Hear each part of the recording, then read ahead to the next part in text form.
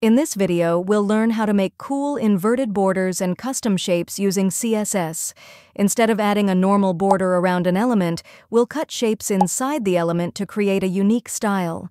We won't need any complicated image editing. We'll do it with just a few lines of CSS. We'll use the ClipPath property and its path function to do this.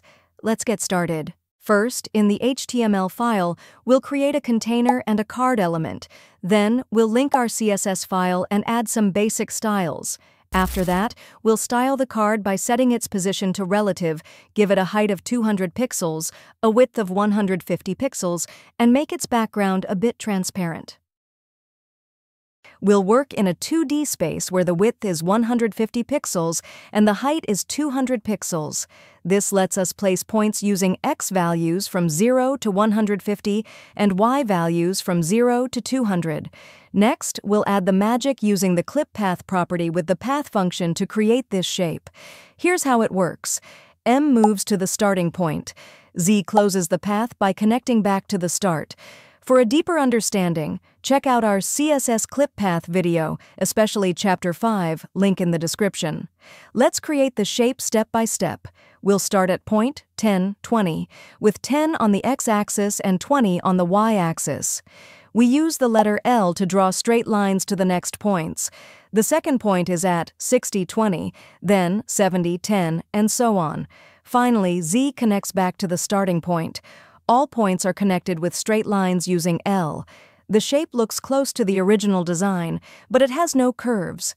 To add curves, use A for an elliptical arc, which draws a smooth curve between 2 points.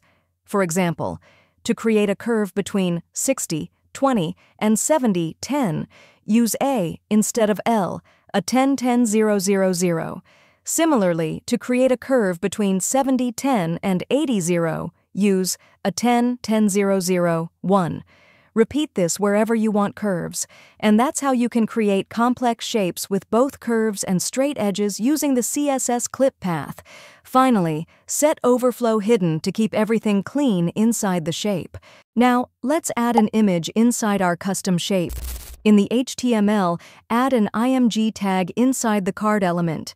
In the CSS, set the image's width and height to 100% and use Object Fit Cover to make it fill the card perfectly. Now, the image fits seamlessly inside the shape. To add some space within the card, apply a padding of 10 pixels. Alternatively, you can set the image as a background instead. For this, use background with image path, add background color with transparency, use background repeat no repeat, background position center, background size cover, and object fit cover.